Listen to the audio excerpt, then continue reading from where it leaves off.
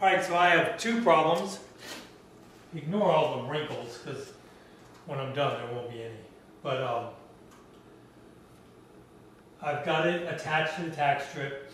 The center here is up just a bit, so the reveal right here is greater than it will be down here, even though this is all slack. That's the second problem is I've got to bring these down probably 3/4 of an inch from about here where it's taut to the outside. So I'm going to take all this back off. I have the same exact problem on the other side. So I'm going to take all this, take these staples out, pull it back off, stretch this back down, and I'm going to pull down the center a little bit to try to straighten this out.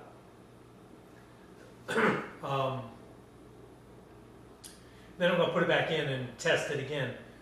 When it comes to the final fitment, I'm going to pull out the heat gun, and before I staple it up here, I'm going to heat it up on the inside with the heat gun and get this thing really soft and to where I can really stretch it on here and staple it permanently, and it will be, hopefully it'll look like a piece of glass.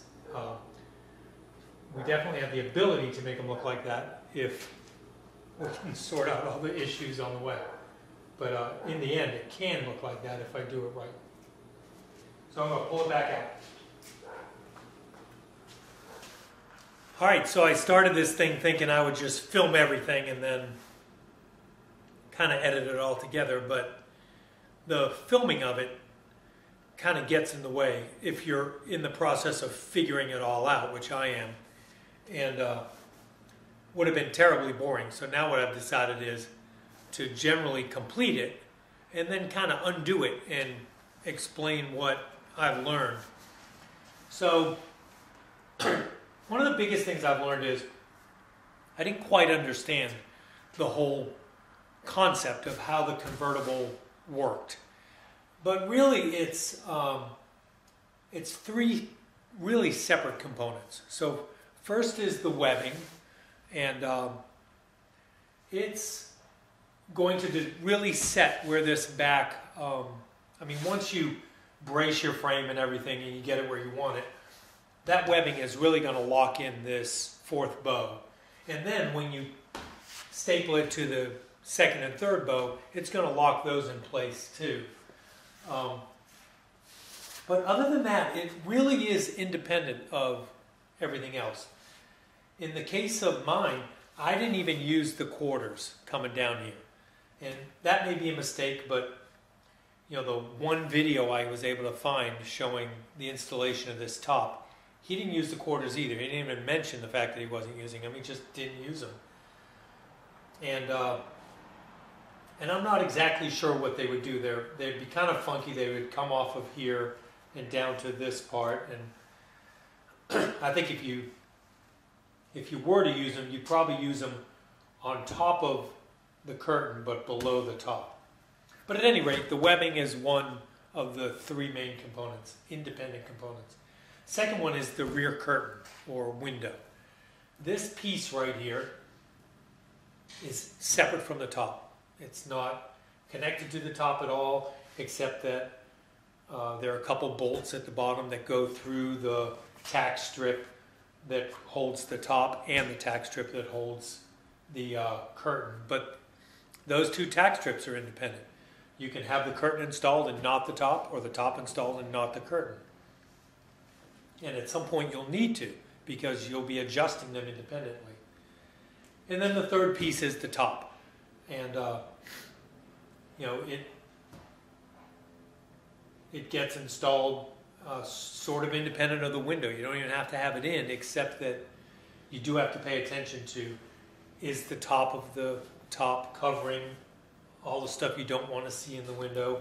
Are the sides covering the sides, you know, the stuff you don't want to see, the seams of the window, things like that. So you need them together in reference to one another, but not necessarily any other way, at least not at this stage.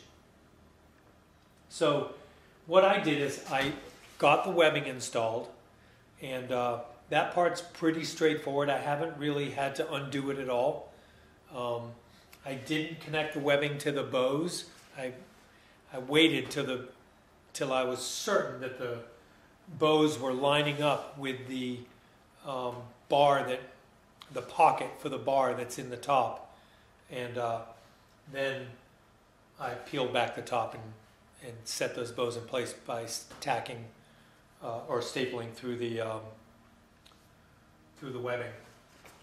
I didn't use my bolts in these. There's 2 little machine screws, and I just abandoned that whole idea, and I filled in the space in there with tack strip and used that. It seemed to be much easier. Hopefully that's not a mistake, but we'll see. After I got that set, I went to work on the window. I took this curtain in and out of the car like 15 or 20 times. So when you see videos or you read something about doing this that says, you have to be patient and whatnot, you do. And I am not a patient person, but you just have to be patient with it. And there was a couple times where I was convinced I was going to have to order a new one, because I got it on the tack strip nice and pretty, cut the little notches for the bolts, even trimmed off the excess because I knew it was going to be perfect, and put it up here, and it was a complete disaster. And I thought, well, there's no way I'm going to be able to, I don't have enough material to make it right, but you do. This thing is very, very stretchy when you heat it up. And I've got I don't know where it is, but I've got a normal heat gun like a lot of people use. I use this Porta-Cable heat gun. Obviously, like everybody says, don't get it too close to the material. But if you go inside, once you get this thing, for the most part, where it looks right, where the sides aren't puckering, and I have a tiny bit of that right now, but when I do the final stretching, or what I'll explain in a minute on the top, I think that's going to fix itself. But if you warm this stuff up, it goes from being something right now that's fairly firm and rigid to something very squishy. And you really can take it and pull it up and stretch it. And you need to do that evenly. And I'm using, I don't even see the tool in here, but let me find it so I can show you.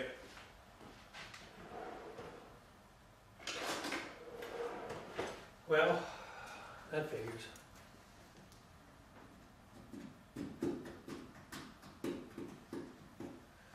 Oh well, it's a set of vice grips with a little blade on the front that's about 3 inches wide that grabs like that, and you can clamp it on that material.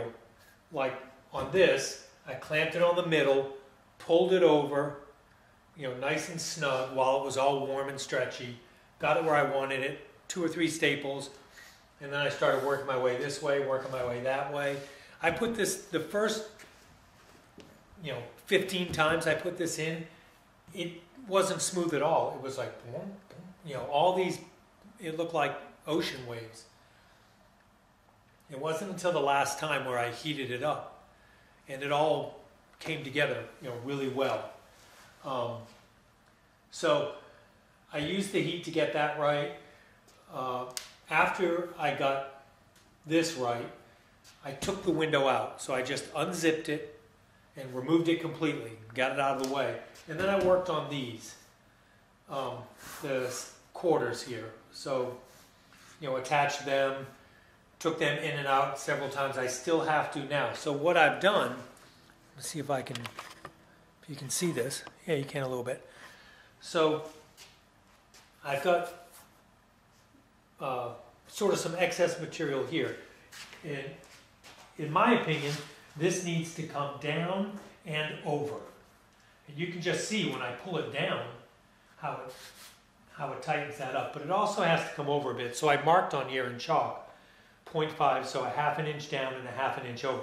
So I'm going to pull this all out, untack it Well, first I'll mark it on the tack strip. Actually, on this, in the case of this, I won't have to because I'm going to start somewhere about here. So from here over, I'm going to disconnect it from the tack strip, paying attention to where it is on there now. And then I'm going to heat it up and do my best to stretch it over a 1/2 inch and down a 1/2 inch. So that this point is, if it were on a grid, is a 1/2 inch down and a 1/2 inch over from where it is right now. On the other side, I've got something similar, except I'm pulling it down 3/4 of an inch, and you can probably see this is a little loose. So pulling it down and over is definitely going to fix that. Once I get those put back in, I'll recheck the top, like close it and make sure that these things look reasonably good. And then the next step after that is to move on to the cable. Yeah, I've got to get the cables in the pockets. There's a pocket right here and one on the other side. That tensioner cable goes in there, gets attached, and then I can start attaching it to the front. Right now, the top is closed and the material's in there, but I stapled it to the tack strip on the front. I just sort of guessed where I thought it should be and put a few staples in it just to kind of hold it in place so I can check everything else out. But I think at the end of the day, when I make that final attachment up there, I'm going to pull it even tighter than it is now. It's getting reasonably good, but it needs to be tighter, tight like a drum. A couple other things to pay attention to. This pleat right here, from all the videos I've seen, every top has that pleat in it. That pleat needs to be covered by the wire on, and which will be the very last thing I do. But in order for it to all work out right, that pleat really needs to be in the center of this 4th bow. And mine is very, very close to the center. It's up a tiny bit, probably on both sides. But that's okay, because what I'm going to do is I'm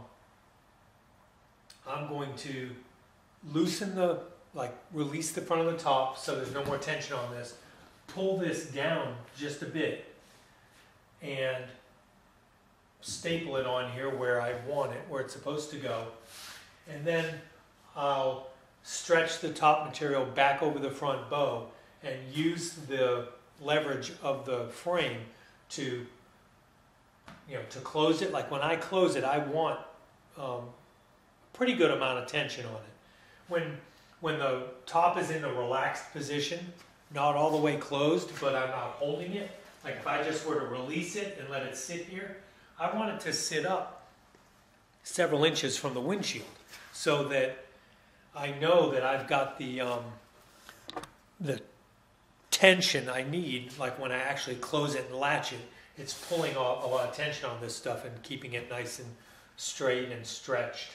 You don't want to do too much, but you don't want to do too little, or it'll just be too loose. I don't think it looks as good, and I think in the wind it'll be maybe noisy and a little shaky. So my next move now is I'm going to disconnect this from the front bow, or open it up, take all this material and get it out of the way, take the window out, and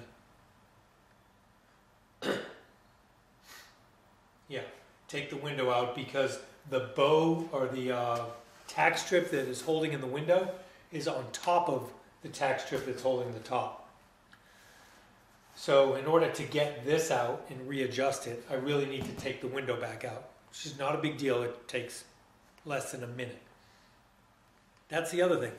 The top originally has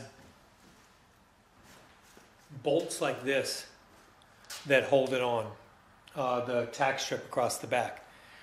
And there's no nut, so Ford just drilled a hole and drove this thing through that hole, and it kind of threaded itself. They're all stripped, and these didn't last very long. So I pretty quickly switched to, I tried to go to a 1/4 inch lag, and that was a little bit too small. It didn't really help the problem. So I went to a 5/16. And I actually have 2 or 3 holes where I'm going to have to go to a 3/8. I feel like somebody anticipated this because the holes in the tack strip are definitely big enough to accommodate a 3/8 inch lag. So I'm either going to go with 3/8, or what I'll do is, they're holding well enough to where I can get it to where it is right now, and one by one go through and replace all of the lags with a bolt and a nut. To the extent I can get my hand on it on the inside, I can put a nut on it.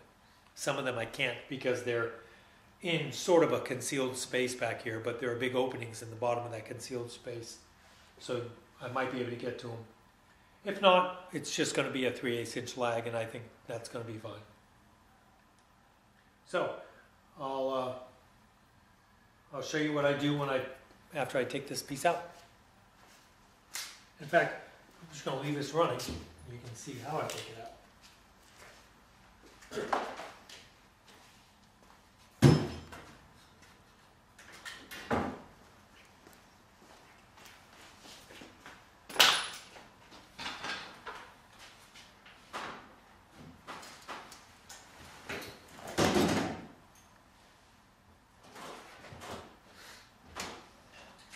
So I'm using a staple puller, just a little handheld staple puller, and a pair of wire cutters. So I pull out one leg of the staple, or 2 sometimes, or break them off, whatever. And then I grab it with the wire cutters to get out the rest of the way. The other thing is, because I've already got this to a point where the tension is reasonably good, I went ahead and marked it. So I ran a piece of chalk down here, and there's a white line, I don't know if you can see that, that runs. So when I put it back on, I have at least something to reference by, because my top didn't come with any sort of indicators of where the front should be, or where the center is. So when I set the center, I put a mark on it, but also these 2 seams that run the length of the top, there's actually a little depressed area in this head rail where those cross over the head rail. So it's pretty easy to see where they go. But again, I marked center too, so I've got a couple reference points.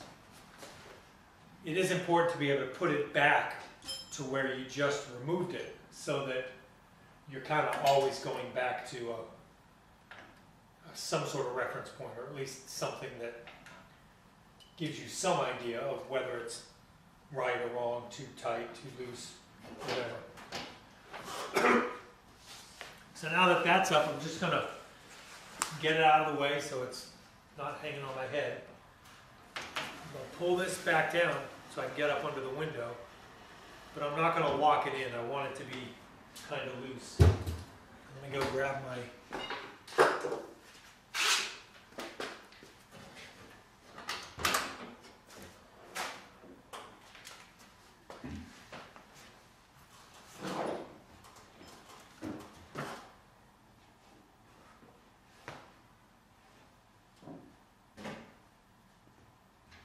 So now I'm going to unzip this top of the window.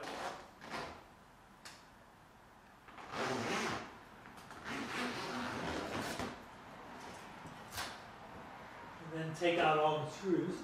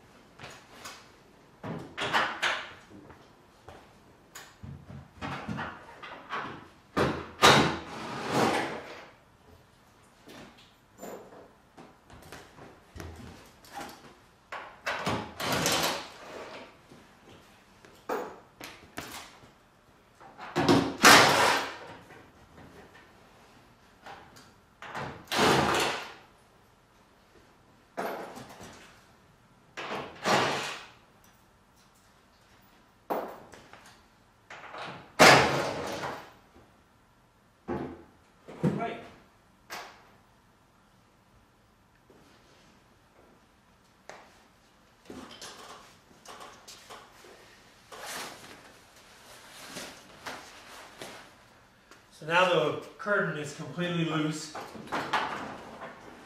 Kind of maneuver it out of here. Top is a little bit in the way. I'm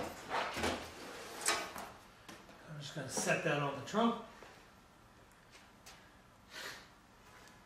And now these pieces, the two sides, you can work from the outside of the car. Because if you're like me, you're not used to crawling around in concealed spaces, this process will wear your ass out because you're constantly in and out of the car and crawling.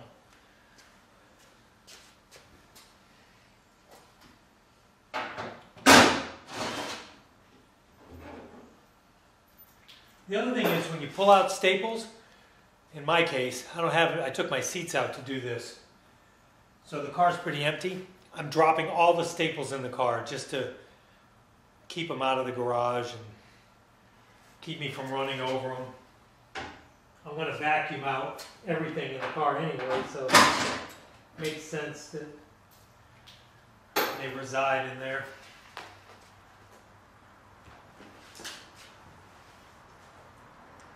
I'm going to move this glass or plastic so I don't mess it up.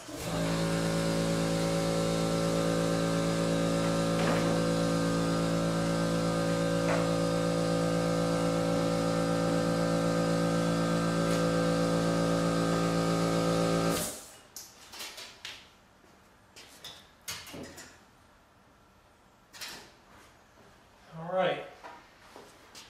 So here it is. I've already cut this, so it's pretty flush with the bottom of this tack strip.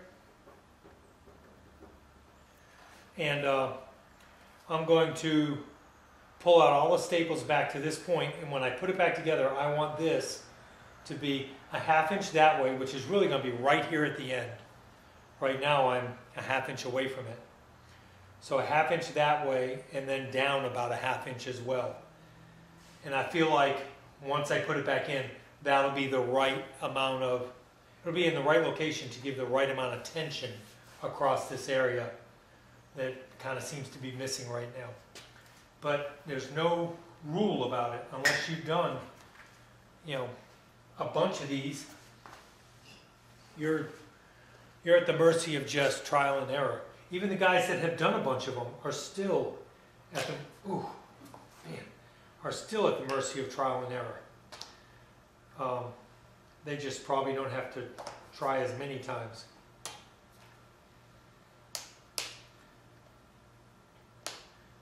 The other thing is, now that when you're stapling in this or the front bow, you're using a 5/16 staple, and if you're stapling in my case, the second and third bow or the fourth bow, you're going to be using 3/8 inch staples. So be sure to change those.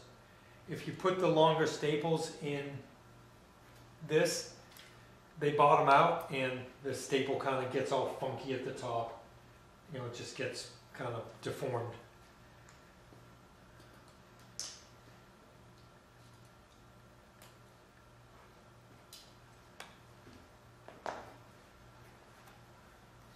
That left a couple little chunks of staple in there.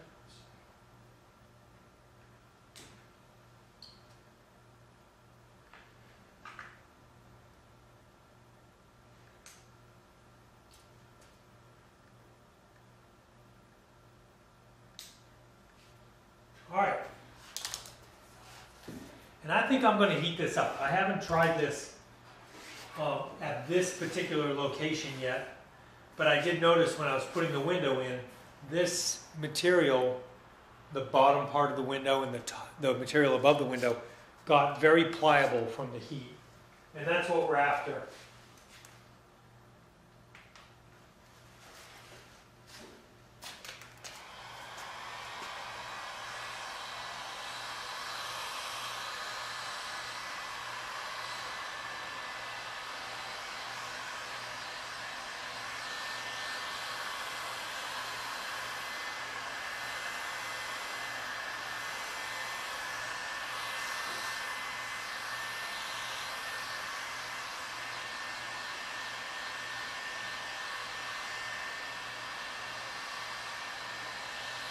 I wouldn't have a problem pulling the material down, like in that direction, but pulling it over in that direction will be challenging without this material being able to stretch.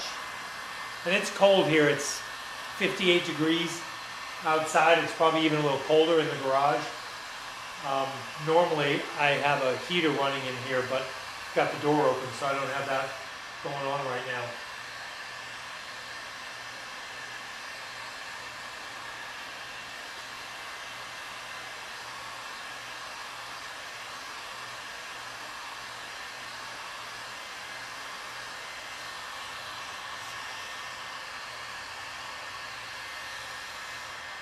Also, if you're doing this, have your stapler ready. Like staples in it, air on, or power on, depending on what you're using. Because I've heated stuff up before, and then went to grab the stapler. It wasn't even close to being ready. By the time I got it ready, it was all cooled off.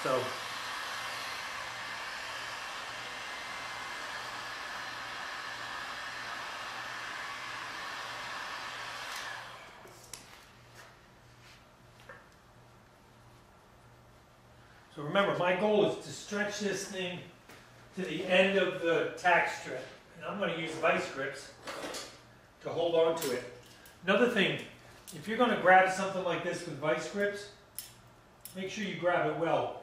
Because when it pops off there, because you didn't grab it well enough, it hurts like a son of a bitch when it hits you in the stomach or whatever. This is the voice of experience right here. Because I've already done that a few times on this. All right, so it's stretched really well. Just having trouble holding it. Almost need two people. One person to stretch it, one person to staple it.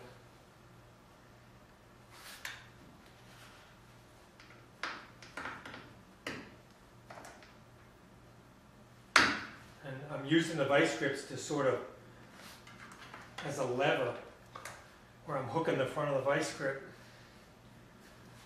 over the metal edge of the tack strip and bending it down, but I'm not able to grab it well enough. I need my other tools.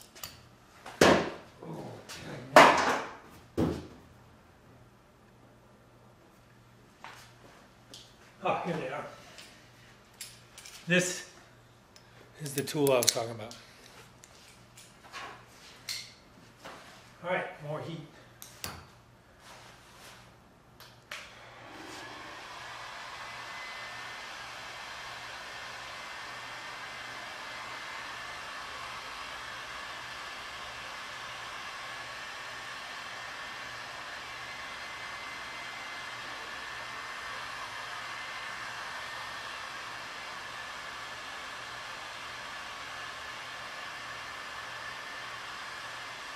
So the nice thing about this tool is I can grab something and I've got that nice straight edge that I can use to pry against and get a really short radius on that turn. But for this type of thing, it gives you plenty of leverage to stretch something. You know, when you're trying to just move it another quarter inch or something.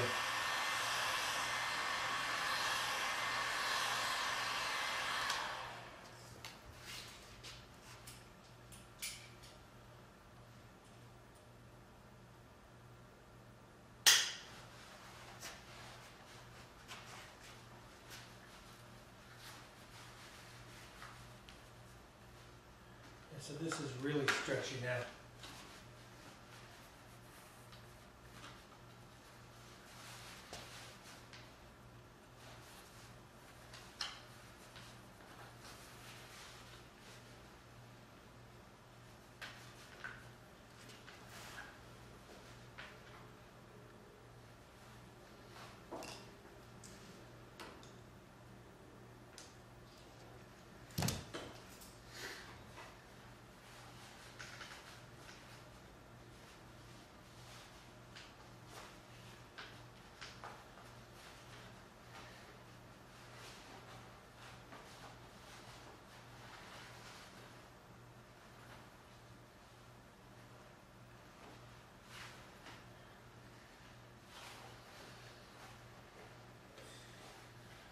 say it's really stretchy, but damn it.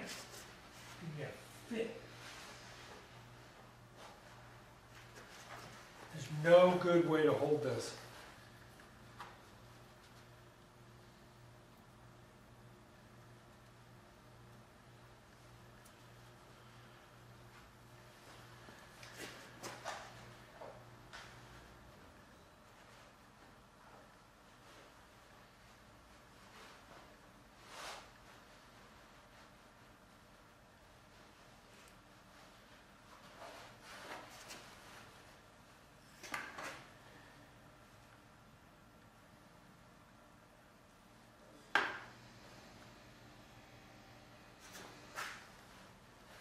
There we go.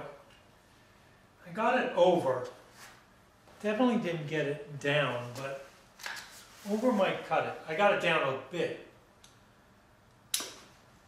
Oh, crap.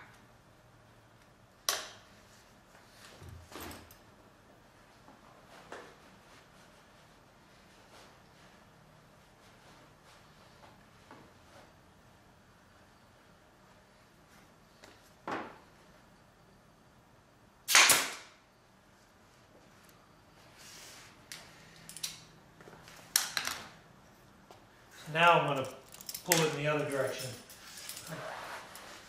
I was able to get one staple in there, and it's now I'm right at or a little bit past the edge of the metal part of this. So now I just need to pull this stuff back in place.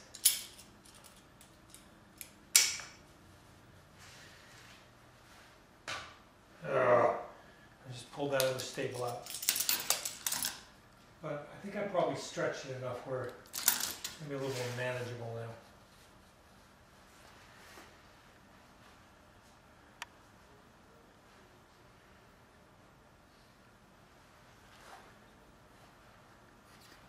Alright, I'm going to have to do this more like a little bit at a time. So I'm going to go up 1/8 of an inch right here while pulling some tension on it.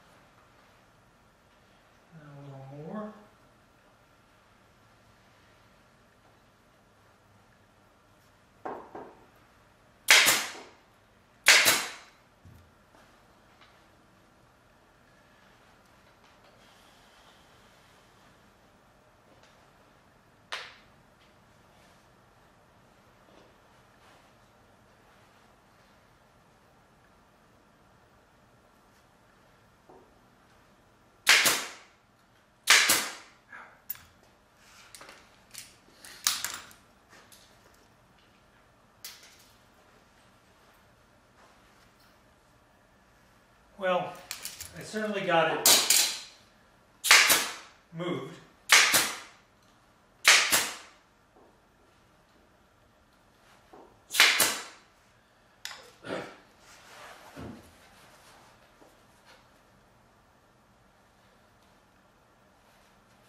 So now we can check it in the car. I'm going to have to cut this slot out so that that bolt will get in there.